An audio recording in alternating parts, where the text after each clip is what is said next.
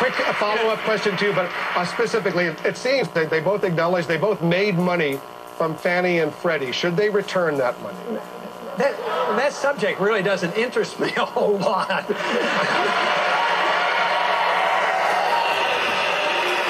the question does. The question is, what are we going to do about Fannie Mae and Freddie Mac? It should have been auctioned off right after the crash came. It would have been cleansed by now. It should have been sold.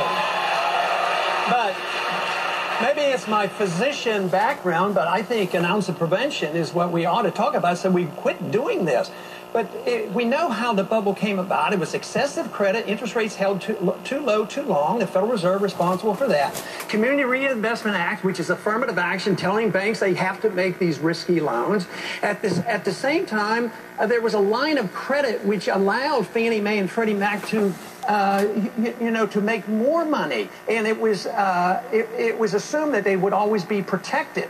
Now, you can't argue. I've talked a long time about cutting off that credit from the Fed. I was trying to prevent this stuff.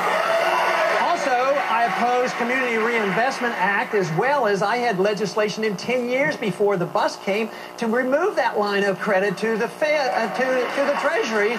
So, Senator Santoro? Well, I would just say in answer to the question that